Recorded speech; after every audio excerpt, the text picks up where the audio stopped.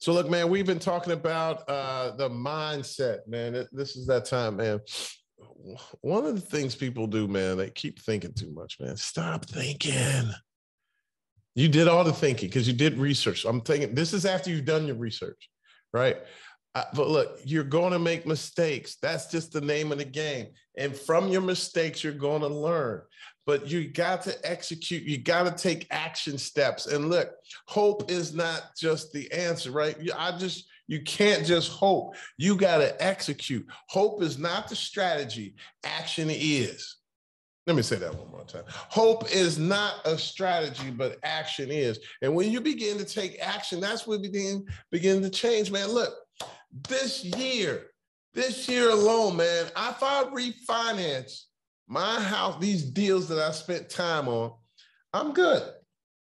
I'm not saying that to brag, but just refinancing 3-4 of my properties after we split it all, that'll put $3 to $4 million in my pocket and my partner's in their pocket.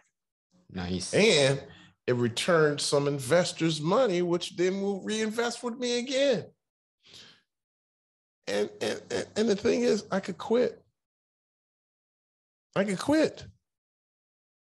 it's got to be more than just that for you. I mean, maybe that's enough for you.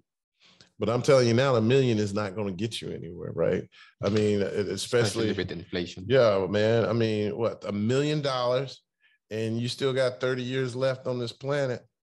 That means 30 million. Let's see, divided by. Come on, dude. 1 million divided by 30. That's 33,000 a year. Mm-hmm. That's not now. Look, some of you may be living off of 33,000, but I know it's tight because I lived off of 33,000 before. I lived off of 27. Then I was back in 2008, 2009, 2011. It was tight for me then. Right.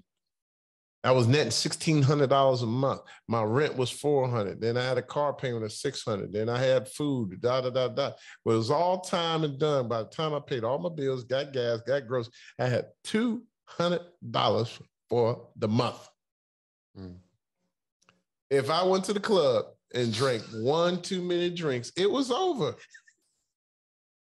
Yeah. I seriously, man, my buddy, he was a truck driver, and I would borrow money from him all the time. He would laugh at me. He was like, Mike, why is it that every time you go to ATM, you only take $20 out? It's like, man, that's all I got, man. Like I'm on a tight budget, man. And, but look, there's no reason for you to live on a tight budget. There is a reason right now, but there's no reason for you to stay there.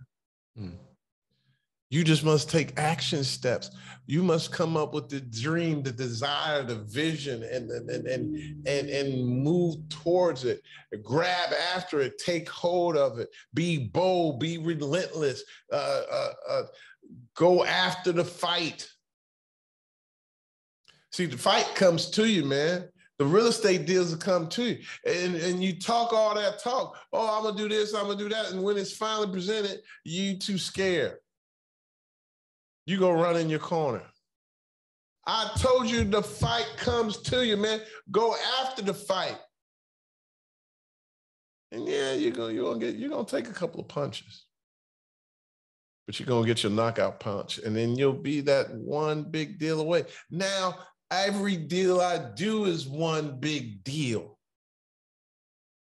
We doing big deals every time. Look, because I'm not wasting time. Even that, we moving to California and Florida to do larger projects. Even our flips are big.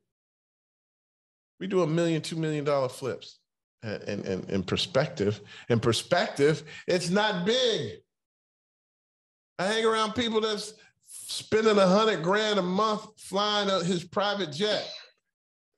I don't know what kind of money. That's just him on his jet. I would imagine he got more money to eat. I mean, that's $1.2 million a year just flying around. It's there for you. You must take the action steps. You got to be believing for you. Look, if you just believe in God to provide you or get you just a single family house, well, guess what? That's what you're going to get. But me and my people, we believe in for the private jets. We believe in for the penthouses. We believe in for the mega mansions. We believe in for the sky rise, the high towers. But you must believe and take action steps. So all I want you to do this week, today, quit talking about it and take action. Hey, that's my time for today, man. God bless you. God keep you. May God bless you beyond your belief, but not your capacity. And remember, you're one big deal away. See you next week. Peace.